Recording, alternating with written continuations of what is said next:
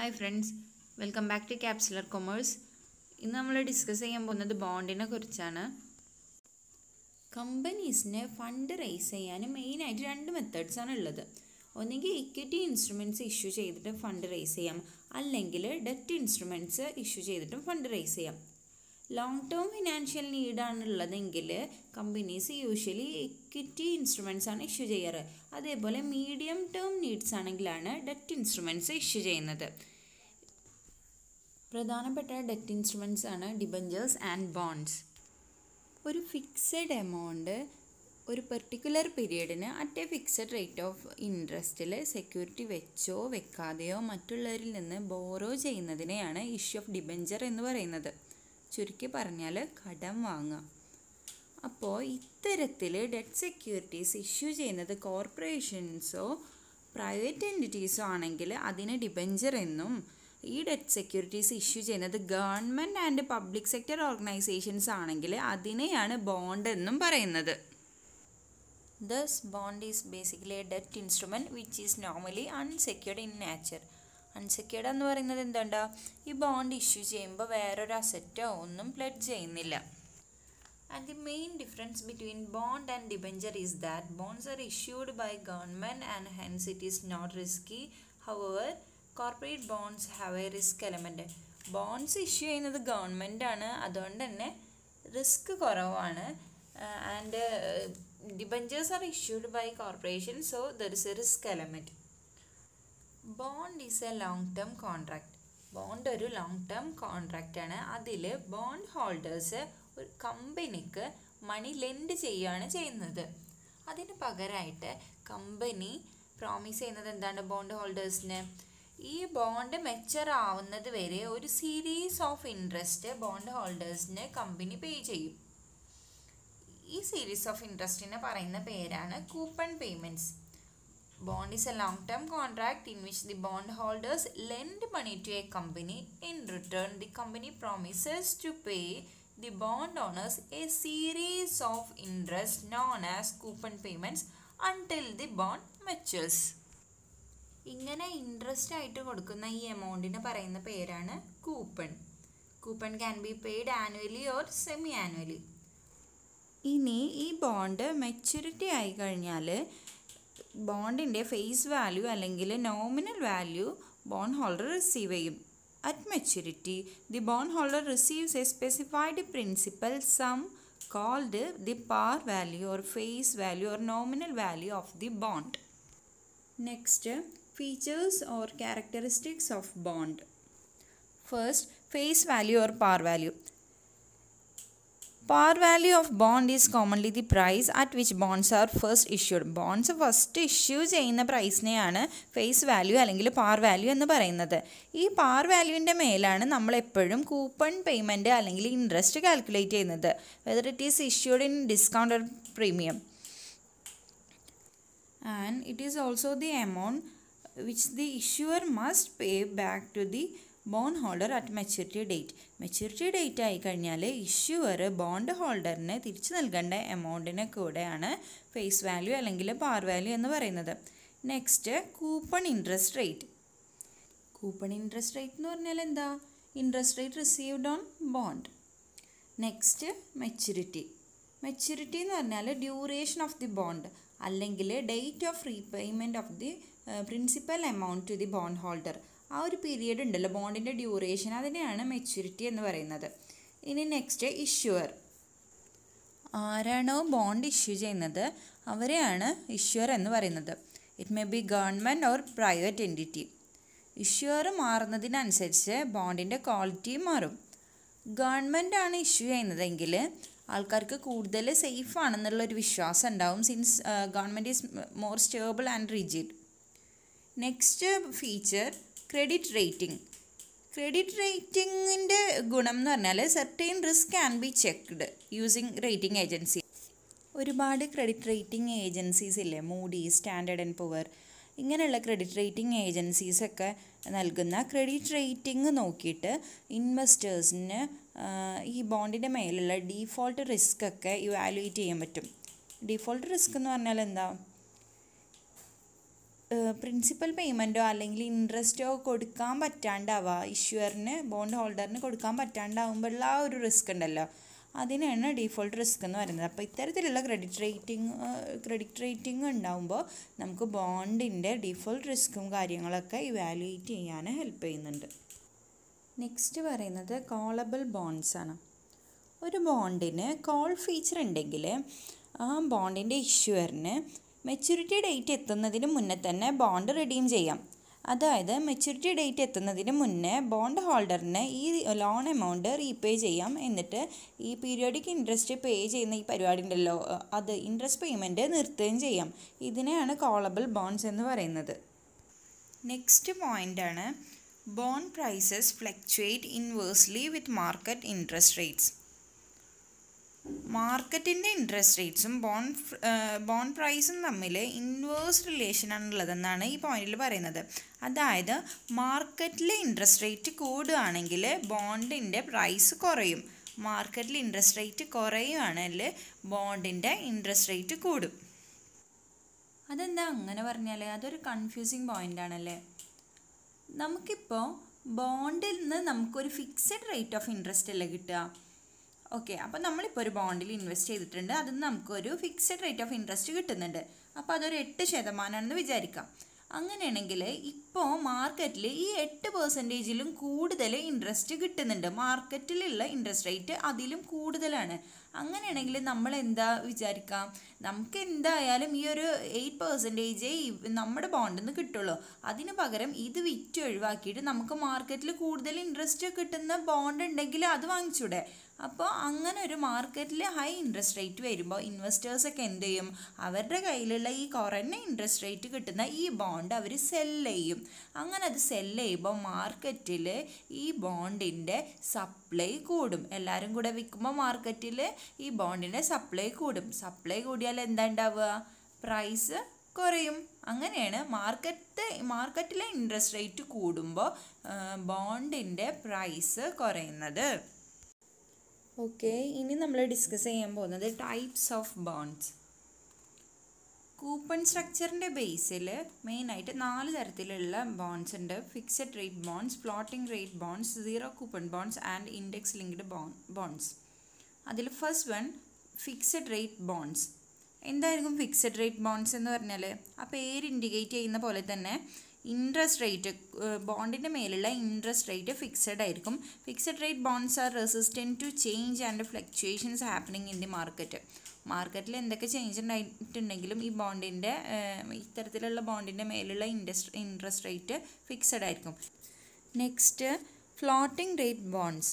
Floating rate bonds have fluctuating interest rate as per the current market reference rate.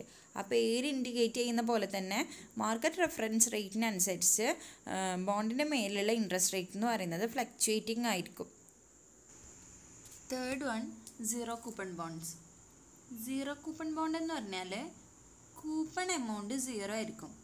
അതായത് these are the bonds that do not pay any periodic coupon payments. Periodic coupon payments ഒന്നും പേ ചെയ്യാത്ത ബോണ്ടിനെയാണ് zero coupon bond എന്ന് പറയുന്നത്. ഈ zero coupon bonds issue ചെയ്യുന്നത് ഡിസ്കൗണ്ടിലും maturity ഡേറ്റിൽ അത് repay ചെയ്യുന്നത് face വാല്യൂയിലും ആയിരിക്കും. അതായത് ഇപ്പോൾ ഒരു ബോണ്ടിൻ്റെ ഫേസ് വാല്യൂ 100 ആണെന്ന് വിചാരിക്കാം. അങ്ങനെയാണെങ്കിൽ ഈ സീറോ കൂപ്പൺ ബോണ്ട് ആകുമ്പോൾ അത് ഇഷ്യൂ ചെയ്യുന്നത് ഒരു 80 റുപ്പീസിലാണെന്ന് വിചാരിക്കാം, ഡിസ്കൗണ്ടിലായിരിക്കും. അതായത് ഒരു 80 റുപ്പീസ്. എന്നിട്ട് അത് മെച്യൂരിറ്റി ആയി കഴിഞ്ഞാൽ അത് റീപേ ചെയ്യുന്നത് ഈ 100 റുപ്പിയിലുമാണ്, അതായത് ഫേസ് വാല്യൂയിൽ. അപ്പോൾ ഈ രണ്ട് പ്രൈസിൻ്റെ ഇടയിലുള്ള ആ ഒരു ഡിഫറൻസ് ഉണ്ടല്ലോ, ഈ ഒരു ഡിഫറൻസ് ആണ് അവരുടെ ഏർണിങ്സ് അല്ലെങ്കിൽ റിട്ടേൺ ആയിട്ട് വരുന്നത്. ഇത്തരത്തിലുള്ള ബോണ്ട്സിനെയാണ് സീറോ കൂപ്പൺ ബോണ്ട് എന്ന് പറയുന്നത്. Next one index linked bonds. ഒരു specific index, consumer price index ഒക്കെ പോലുള്ള ഒരു സ്പെസിഫിക് ഇൻഡെക്സുമായി ലിങ്ക് ചെയ്തിട്ടാണ് ബോണ്ട് ഇഷ്യൂ ചെയ്യുന്നതെങ്കിൽ അതിനെയാണ് ഇൻഡെക്സ് ലിങ്ക്ഡ് ബോണ്ട്സ് എന്ന് പറയുന്നത്. ഇങ്ങനെ ഇൻഡെക്സ് ലിങ്ക് ചെയ്തിട്ടുണ്ടെങ്കിലുള്ള ബെനിഫിറ്റ് എന്താണ്? It takes in to account inflation. അതായത് നമ്മുടെ റിട്ടേണിൻ്റെ കൂടെ ഇൻഫ്ലേഷൻ റേറ്റും കൂടെ പരിഗണിച്ചിട്ടായിരിക്കും. ഇൻഫ്ലേഷൻ കൂടുകയാണെങ്കിൽ ആ ഒരു റിട്ടേണിൻ്റെ കൂടെ ആ ഒരു എമൗണ്ടും കൂട്ടിയിട്ടായിരിക്കും റിട്ടേൺ കണക്കാക്കുക, അതേപോലെ കുറഞ്ഞിട്ടുണ്ടെങ്കിലും. ഇനി based on embedded options bonds can be classified in to Callable and puttable bonds and convertible bonds. Callable feature എന്താണെന്ന് നമ്മൾ നേരത്തെ തന്നെ ഡിസ്കസ് ചെയ്തിട്ടുണ്ടായിരുന്നു അല്ലേ. ബോണ്ട് മെച്ചർ ആവുന്നതിന് മുന്നേ തന്നെ ഒരു സ്പെസിഫിക് പ്രൈസിൽ അത് റെഡീം ചെയ്യാനുള്ള ഓപ്ഷനെയാണ് ഈ കോളബിൾ ഫീച്ചർ കൊണ്ട് ഉദ്ദേശിക്കുന്നത്. അത് ആ ഒരു ഓപ്ഷന് ഇഷ്യൂവറിൻ്റെ കയ്യിലാണോ ഇൻവെസ്റ്ററിൻ്റെ കയ്യിലാണോ എന്നുള്ളത് നോക്കിയിട്ടാണ് കോളബിൾ ബോണ്ടും പുട്ടബിൾ ബോണ്ടും ഉണ്ടാവുന്നത്. കോളബിൾ ബോണ്ട് എന്ന് പറഞ്ഞിട്ടുണ്ടെങ്കിൽ നമ്മൾ ബോണ്ട് മെച്ചർ ആവുന്നതിന് മുന്നേ തന്നെ അത് റെഡീം ചെയ്യാനുള്ള ഓപ്ഷൻ ഇഷ്യൂവറിന് ഉണ്ടാവുമ്പോഴാണ് അതിന് കോളബിൾ ബോണ്ട് എന്നും, അതേ ഓപ്ഷൻ ഇൻവെസ്റ്റർ യൂസ് ചെയ്യുമ്പോൾ അതിന് പുട്ടബിൾ ബോണ്ട് എന്നും പറയുന്നു. അതായത് ബോണ്ട് മെച്ചർ ആവുന്നതിന് മുന്നേ അത് റെഡീം ചെയ്യാനുള്ള റൈറ്റ് അല്ലെങ്കിൽ ആ ഓപ്ഷൻ യൂസ് ചെയ്യുന്നത് ഇൻവെസ്റ്റർ ആണെങ്കിൽ അതിനെയാണ് പുട്ടബിൾ ബോണ്ട് എന്ന് പറയുന്നത്. Based on period of bond, bonds can be classified into deep discount bonds and perpetual bonds.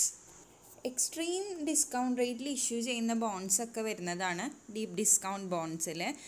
Usually ഇതിൻ്റെ മെച്യൂരിറ്റി പീരീഡ് ലോങ് ആയിരിക്കും, ഒരു 20 to 30 years ഒക്കെ ആയിരിക്കും. 20% കൂടുതൽ ഡിസ്കൗണ്ട് ഓഫർ ചെയ്യുന്ന ബോണ്ട്സ് ഒക്കെ ഈ ഒരു കാറ്റഗറിയിലാണ് വരിക. മെയിനായിട്ടുള്ള പ്രത്യേകത എന്ന് പറഞ്ഞാൽ ഇത്തരത്തിലുള്ള ബോണ്ട്സിന് എക്സ്ട്രീംലി ലോങ് ഡ്യൂറേഷൻ ആയിരിക്കും, അതേപോലെ തന്നെ ഹൈ ഡിസ്കൗണ്ട് റേറ്റും ആയിരിക്കും. These bonds are designed to meet the long-term fund requirements of the issuer and investor. ഇൻവെസ്റ്ററിൻ്റെയും ഇഷ്യൂറിൻ്റെയും long term fund requirements meet ചെയ്യാൻ വേണ്ടിയിട്ടാണ് ഇത്തരത്തിലുള്ള ബോണ്ട്സ് ഡിസൈൻ ചെയ്തിട്ടുള്ളത്. ഇനി പറയുന്നത് ഗവൺമെൻറ് ബോണ്ട്സിനെ കുറിച്ചാണ്. A government bond is A debt security issued by A government to support government spending. Government bonds can pay periodic interest payments called coupon payments. Government bonds are considered low risk investment since the issuing government backs them. Government ബോണ്ട്സിൽ first വണ്ണാണ് treasury bill.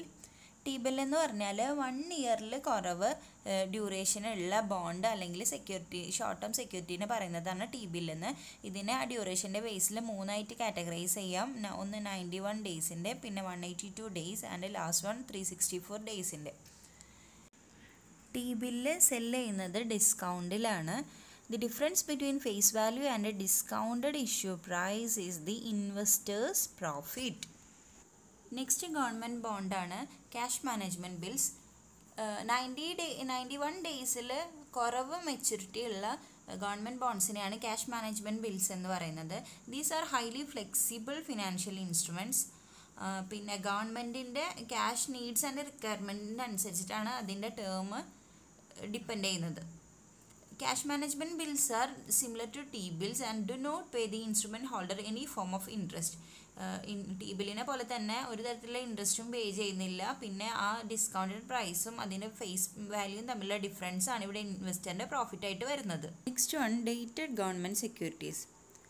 Dated government securities are securities and bonds issued by RBI on behalf of the government, and these bonds have a predetermined or fixed maturity date. ഗവൺമെൻറ്റിന് വേണ്ടിയിട്ട് RBI issue ചെയ്യുന്ന securities അല്ലെങ്കിൽ ബോണ്ട്സിനെയാണ് dated government securities എന്ന് പറയുന്നത്. ഇതിൻ്റെ പ്രത്യേകത എന്ന് പറഞ്ഞാൽ ഇതിനൊരു ഫിക്സഡ് മെച്യൂരിറ്റി ഡേറ്റ് ഉണ്ടായിരിക്കും. ഇത്തരത്തിലുള്ള ബോണ്ട്സ് RBI സെല് ചെയ്യുന്നത് ഓപ്ഷനിലായിരിക്കും. And these bonds can be issued as bonds with a call or put option, capital index bonds, zero coupon bonds, fixed and floating rate bonds, etc. Next one, state development loans. State government issues state development loans with the purpose of meeting their budget deficit and budgetary requirements. Dated government bondsനെക്കാളും higher rate of interest ആയിരിക്കും ഇത്തരത്തിലുള്ള state development ലോൺസിന് ഉണ്ടായിരിക്കുക. Next one, municipal bonds. Municipal bonds issue ചെയ്യുന്നത് government body തന്നെയാണ്. എപ്പോഴാണ് അവരത് issue ചെയ്യുക? എപ്പോഴാണോ infrastructure related പ്രോജക്ട്സിന് അവർക്ക് ഫണ്ട് ആവശ്യമുള്ളത് ആ ടൈമിലാണ് അവർ മുനിസിപ്പൽ ബോണ്ട്സ് ഇഷ്യൂ ചെയ്യുന്നത്. Next, other types of bonds. Investment grade bonds and junk bonds. Rating agencies highly rate ചെയ്ത ബോണ്ട്സിനെയാണ് ഇൻവെസ്റ്റ്മെൻറ്റ് ഗ്രേഡ് ബോണ്ട്സ് എന്ന് പറയുന്നത്. അതേപോലെ റേറ്റിംഗ് ഏജൻസീസ് ലോവർ റേറ്റ് ചെയ്ത ബോണ്ട്സിനെ ജങ്ക് ബോണ്ട്സ് എന്നും പറയുന്നു. ജങ്ക് ബോണ്ട്സിനെ ഹൈ ഈൽഡ് ബോണ്ട്സ് എന്നും പറയുന്നുണ്ട് because they have A high risk of default and hence higher yields. അടുത്തത് സ്ട്രിപ്സ്. സ്ട്രിപ്സ് എന്ന് പറഞ്ഞിട്ടുണ്ടെങ്കിൽ ഒരു ബോണ്ടിൻ്റെ ഇൻട്രസ്റ്റും അതിൻ്റെ മെച്യൂരിറ്റി വാല്യൂ ഒക്കെ എടുത്തിട്ട് അതിൻ്റെ ടോട്ടൽ വാല്യൂ പല പല കഷ്ണങ്ങളാക്കിയിട്ട് ഓരോ ഇയറിലും 0 കൂപ്പൺ ബോണ്ടാക്കി ഡിവൈഡ് ചെയ്ത് മാർക്കറ്റിൽ ഇറക്കുക. അതിനെയാണ് സ്ട്രിപ്സ് എന്ന് പറയുക. ഫോർ എക്സാമ്പിൾ ഒരു 10 ഇയർ ബോണ്ടാണെന്ന് വിചാരിക്കാം. അപ്പോൾ ഈ ഒരു 10 ഇയറിന് അതിൻ്റെ ഇൻട്രസ്റ്റ് എമൗണ്ടും ഉണ്ടാവും, അതിൻ്റെ ടോട്ടൽ മെച്യൂരിറ്റി വാല്യൂ ഉണ്ടാവുമല്ലോ. ഈ ടോട്ടൽ വാല്യൂവിനെ ഒരു 10 വർഷത്തേക്കുള്ള ഒരു 10 കഷ്ണങ്ങളാക്കിയിട്ട് ഓരോ വർഷവും 0 കൂപ്പൺ ബോണ്ടായിട്ട് മാർക്കറ്റിൽ റിലീസ് ചെയ്യുന്നതിനെയാണ് സ്ട്രിപ്സ് എന്ന് പറയുന്നത്. ഇങ്ങനെ ചെയ്യാൻ ഒരു ഫിനാൻഷ്യൽ ഇൻ്റർമീഡിയറി ഉണ്ടാവും. Next one, public sector undertaking bonds, PSU bonds. ഗവൺമെൻറ്റിൻ്റെ അണ്ടറിൽ വരുന്ന കമ്പനീസ് ഇഷ്യൂ ചെയ്യുന്ന ബോണ്ട്സിനെയാണ് ബേസിക്കലി PSU ബോണ്ട്സ് എന്ന് പറയുന്നത്. Next one, bonds of PFIs. Public financial institutions issue ചെയ്യുന്ന ബോണ്ടിനെയാണ് ബോണ്ട്സ് ഓഫ് PFIs എന്ന് പറയുന്നത്.